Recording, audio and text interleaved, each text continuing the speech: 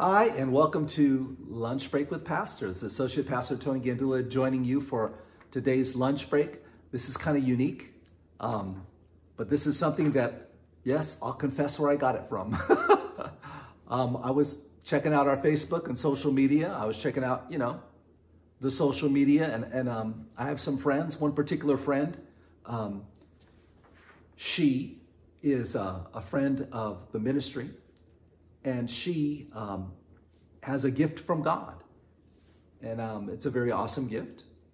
I don't want to say what it is because I just want to show you that I have a lot of respect for this person. And not because of her gift, but how she uses it and how the Lord has used it personally in my family. And she wrote something I thought was really cool, very short. You got to think about it type thing, short. And my friend and I were discussing this yesterday, and she basically said, it is one thing, or I'm paraphrasing what she said, but it's like there's believing in God and there's believing God. And she wrote, there is a difference. Believing in God and believing God. There is a difference. And I know that that's true, and I want to share a little bit on the word, an example from the word on that. When it comes to, I believe in God, there's a verse in the Bible that says, you believe in God. This is James, right? You believe in God? That's good. You do well. So does the devil. And he trembles. So there is a level of faith or relationship. I believe in God, and then there is believing God when you're in the situation, when you're in the circumstance, when you're in the battle, and you are believing God at that moment in your life. Not just, I believe in God, but I'm believing God right now. Let's look at an example in the Word of God about that. The difference.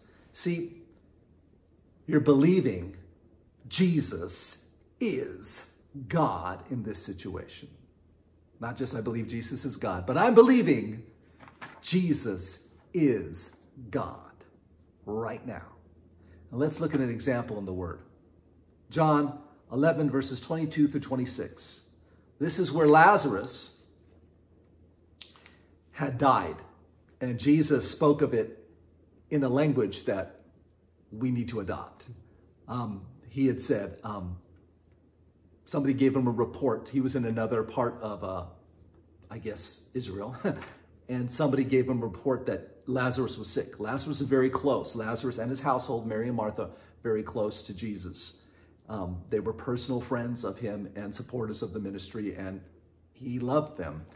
And because he is a man, a person, he experienced all these things. In a physical body, experienced these things. So he finds out Lazarus is sick, and on purpose stays where he is and doesn't go to Lazarus. So the disciples kind of interpret this as whatever way they interpret it. Here's the backstory. And anyway, I just remembered I'm supposed to tell you that if you want to give to the work of ministry, you hit the Shop Now button.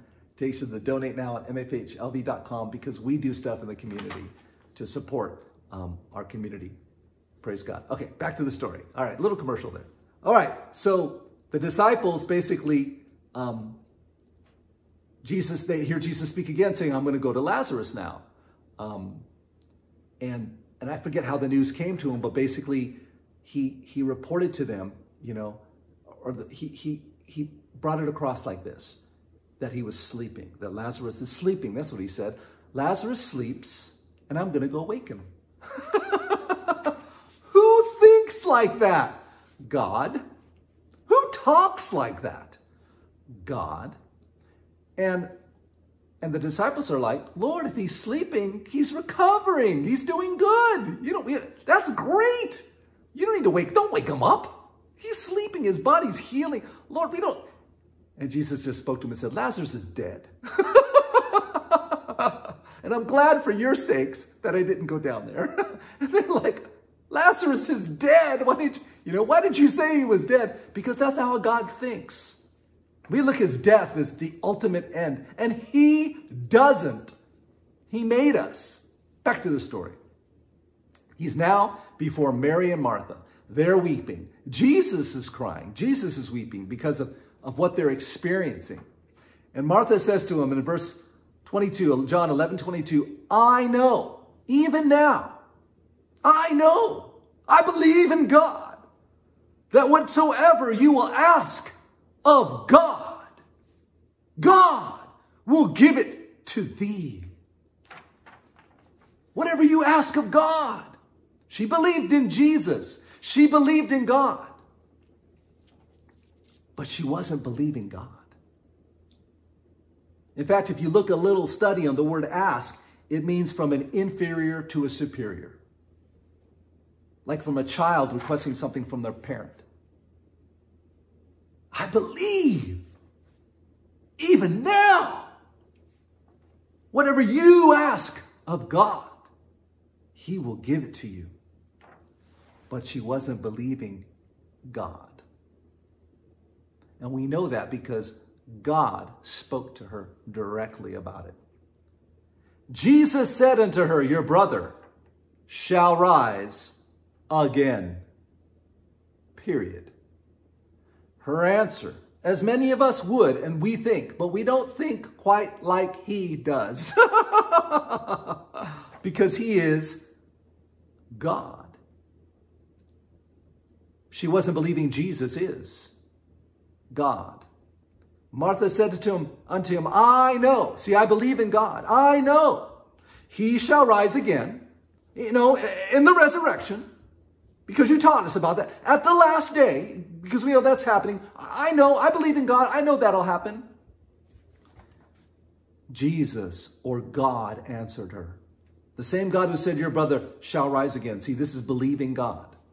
Jesus said unto her, I am the resurrection and the life.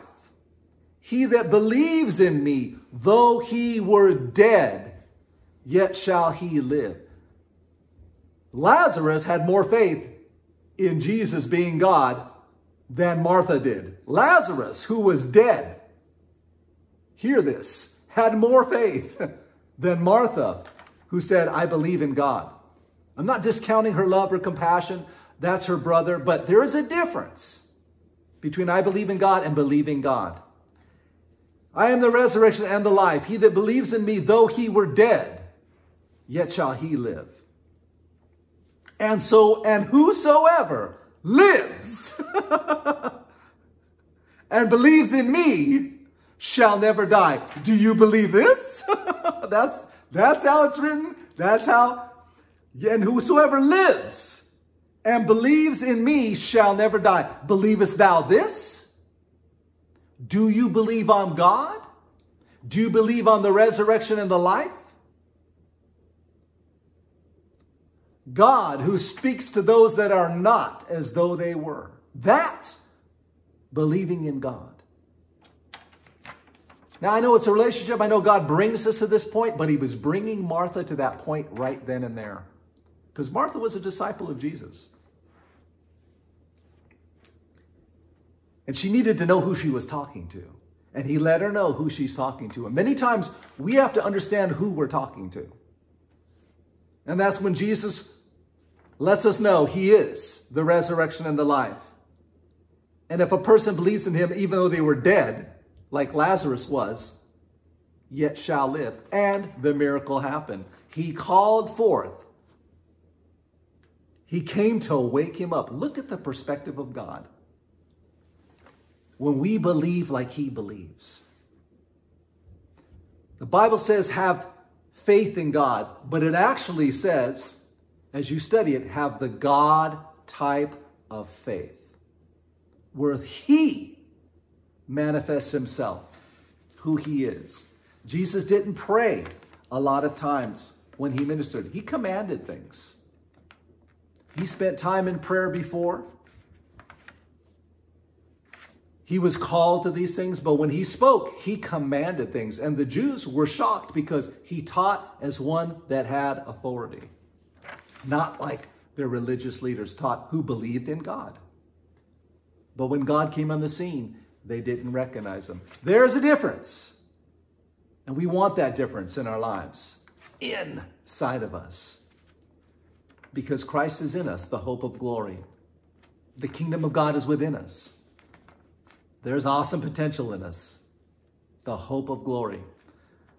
There's a difference between believing in God and believing God. God bless you. We love you. Jesus is the Lord. Our pastors love you from my Father's house. And we're believing God with you and for his purpose in Las Vegas, in America, and in the world. Today is a day well, no, I won't put it like that. God bless you. Have an awesome weekend. A kiss to the King.